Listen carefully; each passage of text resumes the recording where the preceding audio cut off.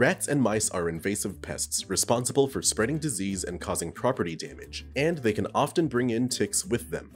To eliminate both infestations at once, check out JT Eaton's bait blocks for rodents and ticks. These bait blocks combine the insecticide fipronil and the rodenticide warfarin into one easy-to-use economical product.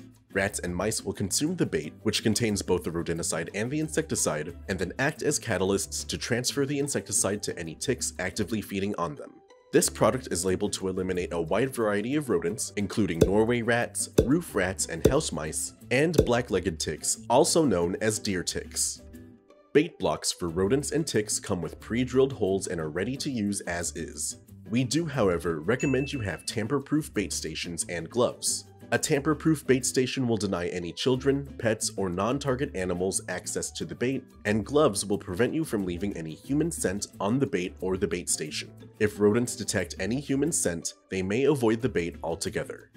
Load your bait stations with the blocks. These blocks come with pre-drilled holes for easy placement. The amount you'll need depends on the rodent you're targeting. For rats, apply 4 to 16 blocks per station. For mice, use 1 block per station. Place the stations about 15 to 30 feet apart where you've noticed rodent activity. To determine the best spots to bait, look for grease marks along walls, fur, rodent droppings, gnaw marks, and rodent burrows. Check your bait stations every few days to look for activity. Replenish bait as needed. Keep the stations supplied for at least 15 days to ensure all pests in the area consume the bait.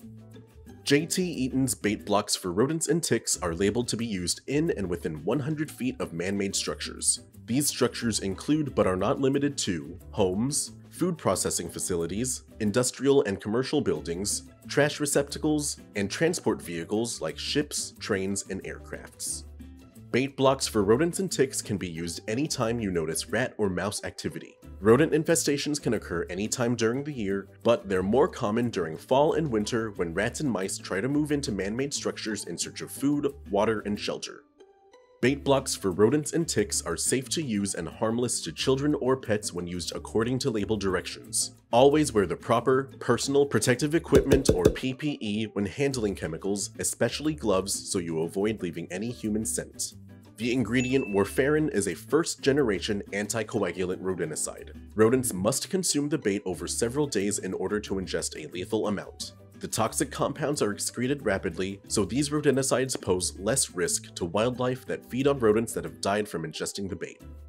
Before you set any bait for rodent control, clean up and remove all secondary food and water sources, like pet food or water bowls. Sweep and vacuum the floors, then wipe down surfaces with warm water to remove any grime. For best control, rats and mice must have no alternative food or water sources available. Bait blocks for rodents and ticks are an effective rodenticide and insecticide that will help you get control of your rodent infestation and kill the ticks they carry. Most active infestations cannot be controlled through the use of one product. For full control, you'll also need a wide variety of traps like easy set rat traps, pro glue boards, or pro glue trays. This way, you cast a wide net so you can catch the most pests possible and eliminate your infestation. Solutions Pest and Lawn is a small, family-owned business that relies on people like you to succeed. Our goal is to help you treat your pest problem. If you have any questions after watching this video, please email, call, or stop by one of our stores and we can help you out.